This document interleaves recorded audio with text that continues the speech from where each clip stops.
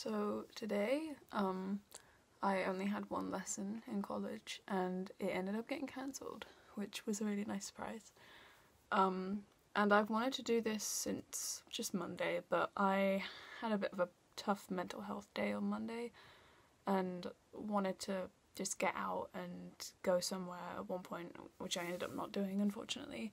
But the weather's really nice today, and since I don't have a lesson on anymore, I thought I'd go into town, do some stuff, and then go to a nice relaxing spot, eat my lunch, maybe read a book, and just relax for the afternoon and give myself some space and some time away from technology and away from my laptop, which would just be a distraction if I come home and it'll be the only thing I do. So yeah, that would give me a chance to get through some books as well.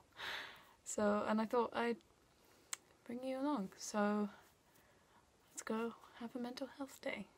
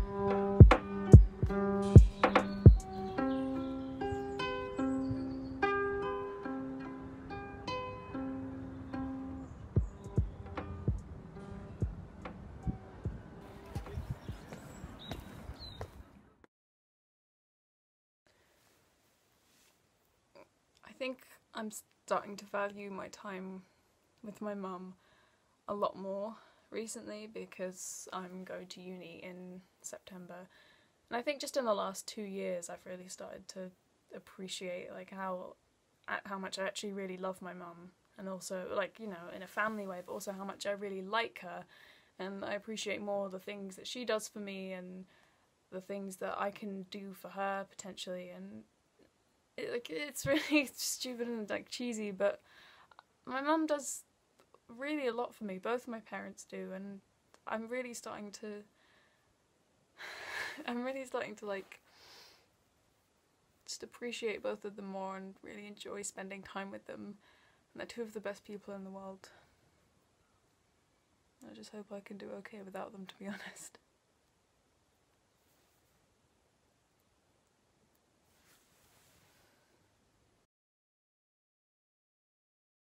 Look at this bub. Look at that bub. Sandy, be good for the camera. She was he. It's Sandy's a girl's name in human terms, mostly. Oh, I love you. Bub. Yeah, bub. That's more like it. Get me the news. Until I come. Hello. We did pause already. I've been here 5 minutes.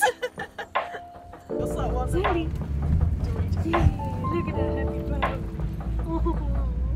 Oh.